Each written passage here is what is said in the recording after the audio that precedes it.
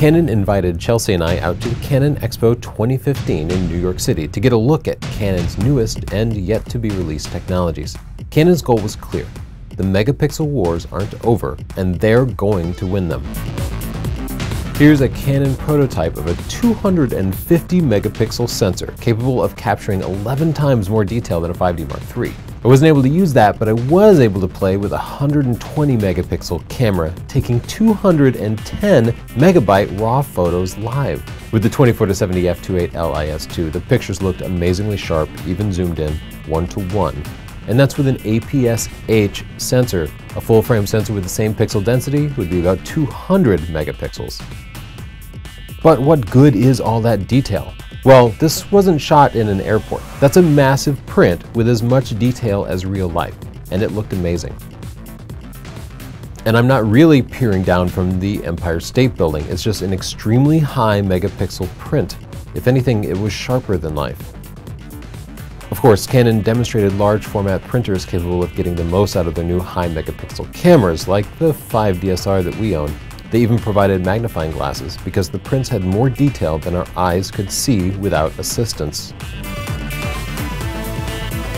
No, these aren't going to make your Instagram pictures look better, but it is opening up new forms of artistic expression for those of us who might want to make very large prints. Speaking of immersive, Canon demonstrated a 360-degree virtual reality system that tracked the movement of your head for both video and sound. It was amazing, but not quite perfect. If you turned your head quickly, you could see tearing in the video, and it did look very video-like and not really lifelike, but nonetheless it was very cool. Besides the 360 video, Canon's developing virtual reality technology for enterprise training, shown here. Not only could this make training faster and more effective, but it could teach people how to handle dangerous conditions that couldn't otherwise be simulated. Of course, Canon's famous for their lenses, and we got to play with all their big telephoto primes and zooms in a replica baseball diamond. The star, though, was a 600mm f4, and yes, it really is that small. This is the working prototype, and this is the design mock-up, showing what it might really look like. For a point of reference, here's what my 500mm f4 looks like.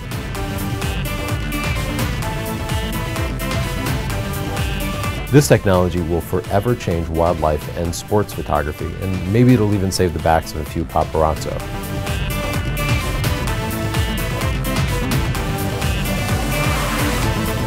Detail isn't just for stills, and Canon had a huge selection of 4K and 8K video cameras. There were even live actors to film.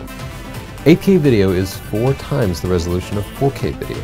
To record it, Canon had a camera outputting 4 separate 4K channels, so each quarter of the screen was captured with a separate Odyssey 7Q Plus recorder. They then stitched the 4 corners together in post. Canon's full-frame low-light sensor was on display too.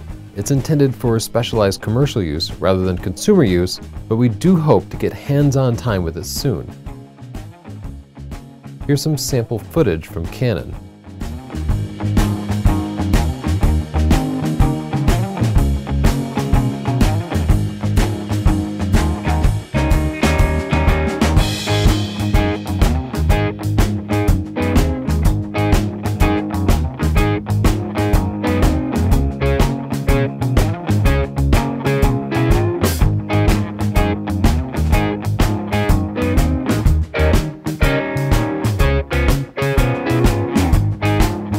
This 8K video was remarkable to watch.